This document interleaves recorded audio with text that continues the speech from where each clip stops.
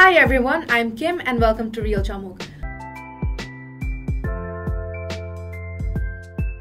Garments industry is such a booming industry in this country, and it's also got very razor thin margins and very cutthroat as well. It has become very razor thin.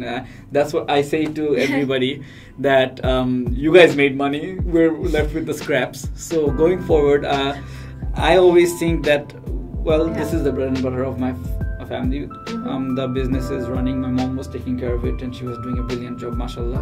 And it was time for me to step up. So within, I was still at university and all it was just blossoming.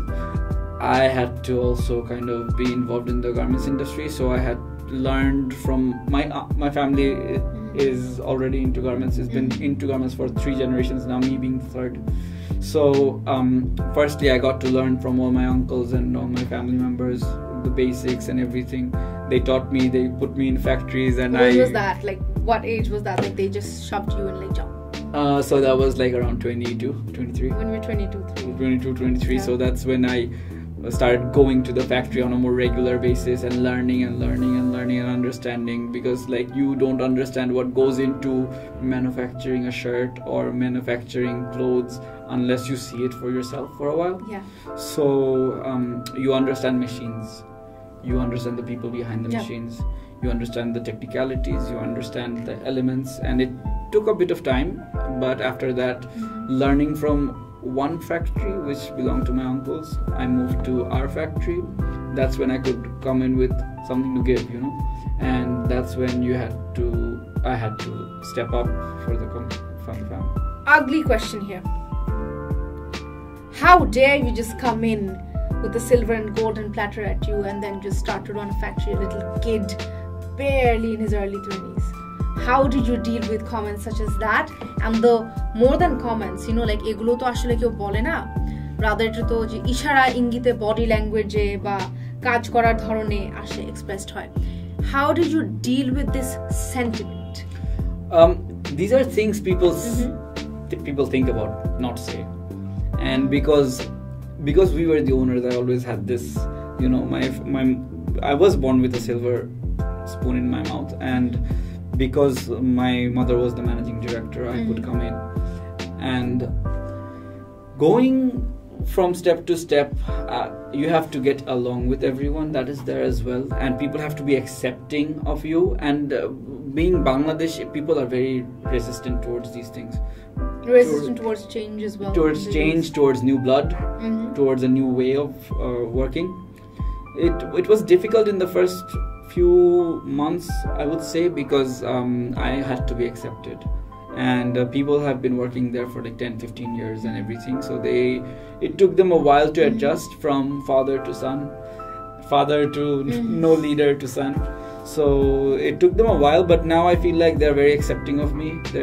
I love them. They're very hardworking. They give their sweat and they spend a lot of time for what we want to achieve, for manufacturing the stuff we have to. Our workers at Shangu, we love our workers at Shangu. We consider them as a big family. We consider ourselves as a big family. We think that our family members should be able to eat on time, sleep on time and everything, and no matter how much difficulties we face, we try to make sure they all get paid within the tent. We try to make sure everything is done properly so that they are at ease. Our workers, and in return I would also say that our workforce love us, because they always know that we will look out for them because they look out for us. And for Shangu, we have always been very worker-centric. Yeah. We've always been open about it. Could you give some examples of being worker-centric and open? Well, basically, you understand that in an export-oriented business, if the export is not completed, the payment is not realized. Many moments like these, we would basically take ODs from the bank. And we'd go like, it's gonna adjust with that shipment, you just pay the workers. That's what we want to do, and that has created a goodwill for us around our company, around our area. This is something I heard from our HR team, that when somebody wants to get a new house in our area in Ashulia, where our factory is located, when the landlord hears that they work in Shangu, they are more what's the right word? They're likelier to give the rent Why? out because we pay on time. And it works out well for us because then they're getting the rent on time, so then we want you. So yeah, they're like, we want you to stay here, and then in turn people need security in their lives. They do, absolutely, to make something of themselves. And I believe that our workers, they're the heart and soul of this company, and they're the reason, and their brilliance and what they know, their technical ability. That is why we're doing well, and that is why we're moving forward at rapid speeds. That's amazing to know. Are there any other benefits or anything close to your heart which you provide to your workers? Close to my heart, well, we have been able to digitalize a lot of things.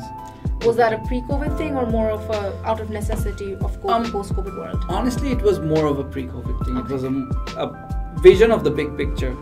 And the big picture that Did he inspired by alter you the website and creating all that naki je tokhon you realize digitalize kora jay একটা part ekhane acha arekta part hocche that, well, when I first walked into the factory, as the person who's going to work here, I used to see that there's a lot of things which are backdated in the 90s, and you have to look forward.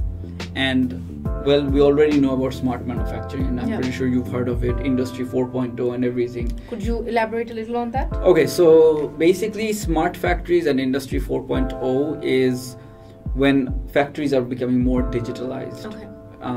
Machine work is becoming more digitalized and more quantifiable, and quality systems, LC systems, payments, HR, everything becoming digitalized and working under a more smart system.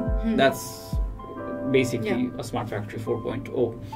So going forward for us, it was like, okay, some of the elements we have is in the 90s, some of the elements we have are great, some of the elements we can work on. So for me, it was, I want to take the factory into 2040 right now. And how are we going to do that? We're going to need to implement digitalization in here. What do we do? So okay, what we did was we built our own enterprise resource program. From scratch? From scratch, more or less. Was it a vendor or was it an in-house thing? Oh, it's an in-house thing. It's still an in-house thing. It's something we've been working on. It's like order you're like shop in-house korbo, baire jabo na. After a certain period of time, you know that you want to be able to edit things. Yeah. Nijer moto kore kora, tailor-made howa is better fitting than getting ready-made. So amader tailor-made kore amra korte parchi, such as there are lots of modules and everything that we could build that are not found in many existing ERP systems. So it's like the system online accommodated to the needs of your enterprise, rather than the other way around, where you have to bend to that of vendors. Right. That's how it was. And basically, yes, I did pick up a lot of things from different people, different factories. There's something I believe that there is no one who's self-made. Something I believe it, there's always someone looking out for you. By going through the ERP, you bolt out a lot of leaks, financial leaks, efficiency leaks, and a lot of things. And there's a more control over the company in terms of taking orders, placing orders of fabrics and of accessories, and as well as it formalizes all the procedures that are otherwise we call goes in a Bangla format. Another thing over here is that because it's custom made, can you make it more modular? Is it more modular in a way depending on when the orders come in and go out? Because it's never the same, right? No, it's not. And the thing is, orders basically an ERP is not basically about the design or the fashion elements of the order. It's more about the quantity, the price, the fabrics that you're going to require. And it's basically to run the factory. You need a program to run the factory. Back in the 80s, in the 90s, in the 2000s, we didn't have this. And as time is progressing, we can say that if you do have this, then you know you have proper control over your company. And you can really fine-tune. You can fine-tune a lot of elements. For example, when we order fabrics from abroad, I always have to approve it. If I don't approve it, it's not gonna get ordered. Because we have a system that we put the inquiry to 3 other suppliers, and the best price wins, and the best quality wins. We have very good suppliers from China, we have very good suppliers from India, And with them, what it is that we have good relationships. That's why they try to provide us the best price. And whenever we see that there is specialization, let's say we're having to order trans cotton fabrics, then we will say, okay, let's go for supplier A. Or if we're ordering linens, let's go for supplier B, because we know what they're good at. And that's how and with the ERP, we always are able to like work with our targets. So for example, we want to be able to make a 25% margin on the price. So we'll always limit ourselves. So when we receive the LC, okay, 75 is the limit. We can't cross spending this behind the cost, behind the goods that we're gonna need, the raw materials. So like that, that's the order basis. Other than that, the human resource is very well controlled. The accounts are very well controlled. The exports and imports are very well controlled.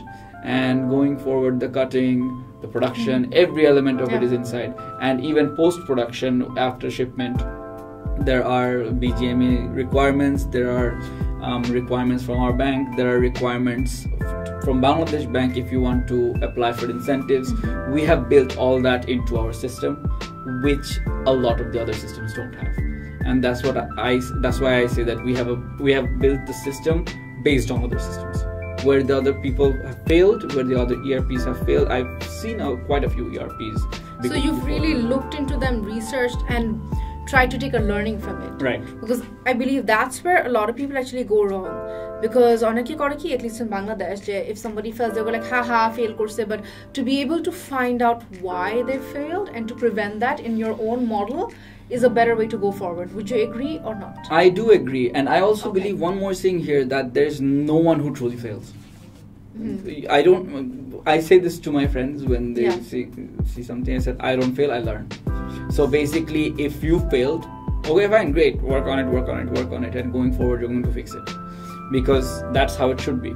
And when we're going to the system, there's obviously scope to work for other people as well, that they're going to have the incentive module, which is not present in any other systems in Bangladesh. There has to be like systems of, we can ship in different PO systems and all that, which is not present in a lot of systems. So for us, it was like requirements from the buyer that we have to do it this way, and requirements for us that we want this easier. That helped me and my team carve out what we're going to need in our factory, in our system. And now we also have a quality module inside, so we can control the quality of the garments as well. What of the sustainability model? I mean, we are living in a world which focuses a lot on SDGs. Right.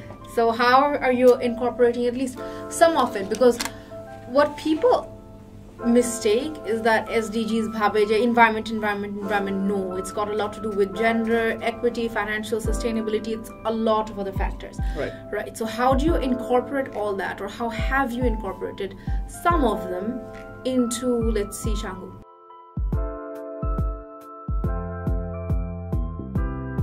As an employer, when hiring people, what do you look into them? So in the garments industry, a lot of it is technical, so that is left onto the HR team. But when we're looking for people to grow with us, for example, merchandisers, or people who are going to be joining the commercial department, or people who will be working with us straight up in the head office, or in the lines as more of a technical brain than a working brain, what we look for is potential. What we look for is understanding. We look for someone who fits our system, our ways, someone who's willing to give their all, as well as someone who's very into a family environment, because what we call ourselves, as I said before, is a big family. And for this, I believe that our company benefits because we work so personally with each other. And I know it's not the case for a lot of people, because it's very professional for a lot of people, but there has to be a mold of professionalism. And from that mold of professionalism comes the interpersonal relationships that you grow.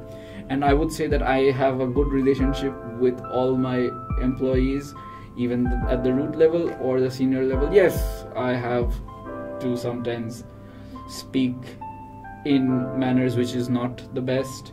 I myself do. Even I'm a human being, and I also get angry at certain situations, and I also have to. But I believe that they understand it because they see me as a part of their family.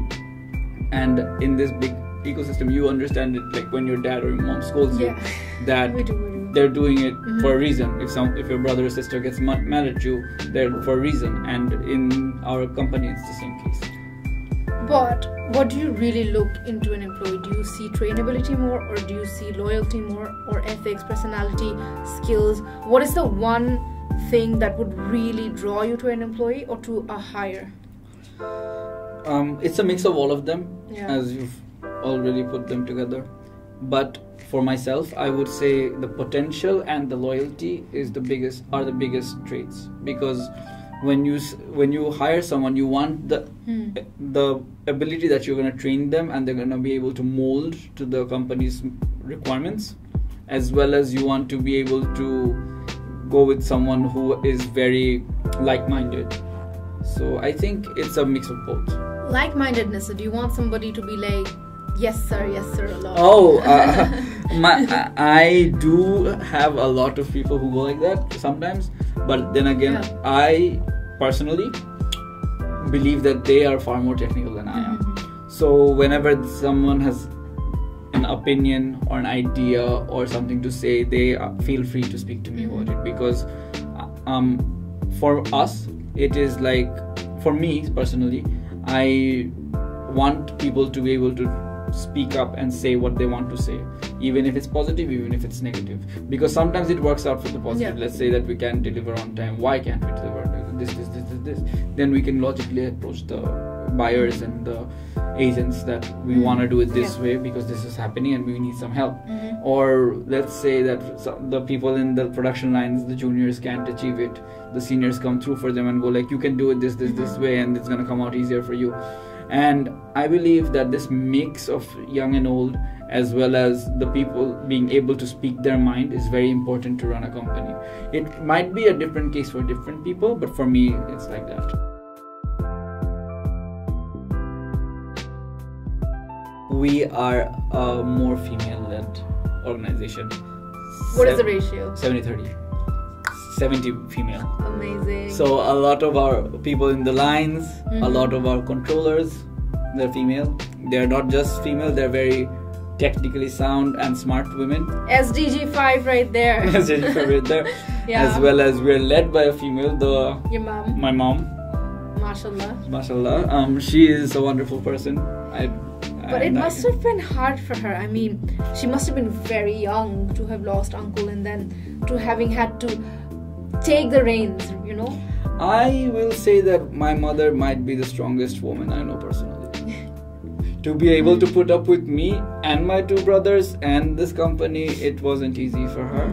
And it's still not easy for her, but she's doing a fantastic job of raising us, and I think she has done a good job of running the company and everything.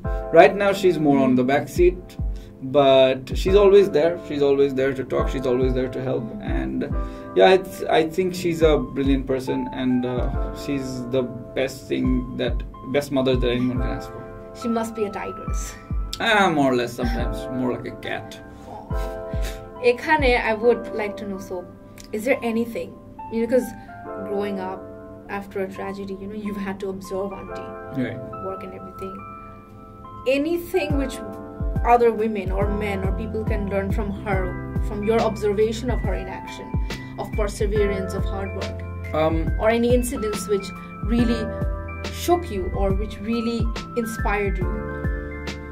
To be honest about my mom, the one thing about her is she's very patient. And we often forget that patience is important. And we want to do things now, we want to do things fast. She waited until her kids grew up, until she could give the kids to the company and they could build it themselves. And she has this incredible patience, and she's incredibly loving. She's very open and honest with people, and I think these humane qualities of her has saved me and the company from becoming something that's not. One thing people say about our company is that মানুষের দোয়ায় আছে। Alhamdulillah, of course. And I feel that my mom and dad had a massive part to play in that. And my mom especially, she, after my dad passed, she had to raise 3 kids, and I know I wasn't the easiest kid to have.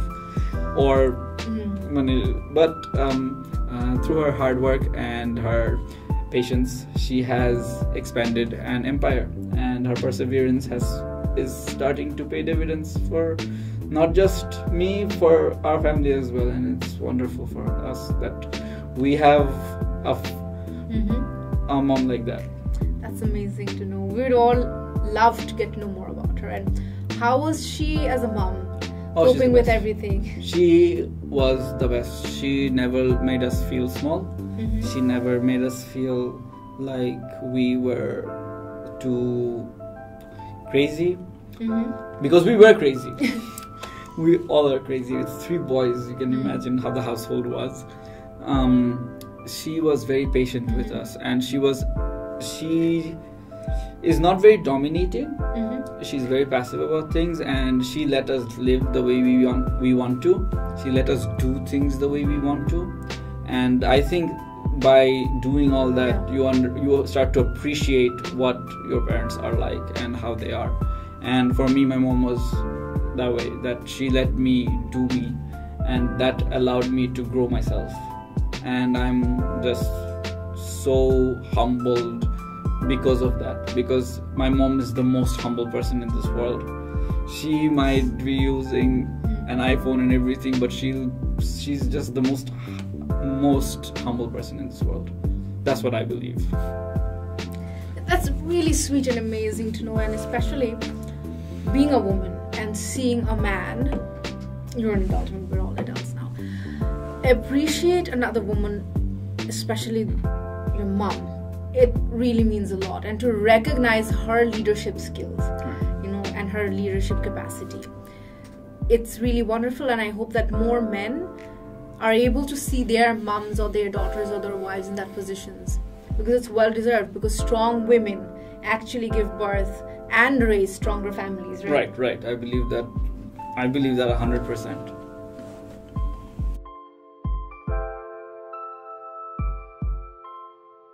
Solitaire is, I've been talking to you about it a lot. So Solitaire is basically something that I've been always wanting to do, because I'm very much into fashion, because of the garments industry and because of the lifestyle that I've had, and the music I follow, the stuff I watch. So it's overall a projection of the culture which you consume. More or less, yes. I would say that. But Solitaire, what we're trying to do is we're trying to bring streetwear, and we're not just trying to bring regular streetwear. We're trying to bring streetwear with a theme, let's say. So it is very abstract what we're trying to achieve with Solitaire. Solitaire is basically something that we're basing it. The first theme of it is a deck of cards. So from the deck of cards, we're taking inspiration. We're taking inspiration from casinos. We're taking inspiration from chips and all that. And what we're getting is very abstract, very nice things. We have a small team, but we're being able to make things. Hold on to that thought. So is the aesthetic of Solitaire more glitzy like Las Vegas, or is it more slick like Casino Royale? Honestly, it's more slick, but it has a mix of the glitz. Because it's streetwear, you want it to stand out, you want it to be different from what people are wearing. It has that very monochrome tone to it. What we're trying to achieve is very urban than like in LA, because LA is more funky, more cultural. It's a little more laid back. What we're trying to get is a bit of elegance into hoodies, let's just say. So it's a very unique thing that we're trying to manufacture and we're trying to bring out.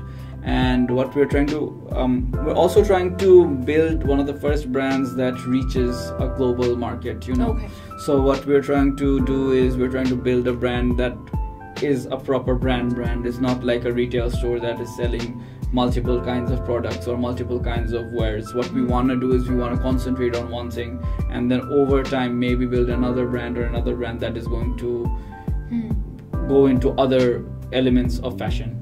So right now with Solitaire, it's streetwear, and it's gonna be streetwear.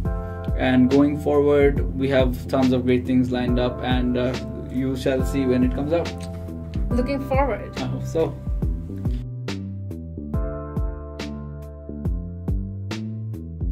What is the goal for Maheer? The goal for Maheer is to be able to change goals all the time. So honestly for me, it is to be an entrepreneur across different sectors, and I do not want to limit myself to just garments, to just IT, or to just social development. I want to be able to bank in on opportunities, not just because of money, because I personally like building something from the ground up. And for me, if there's an opportunity in, let's say, agro, let's say in biotech, like we were speaking about before, and I love my biotech. I know you love your biotech, and even in terms of fisheries and all that, I want to be able to think, and I want to be able to proceed that way.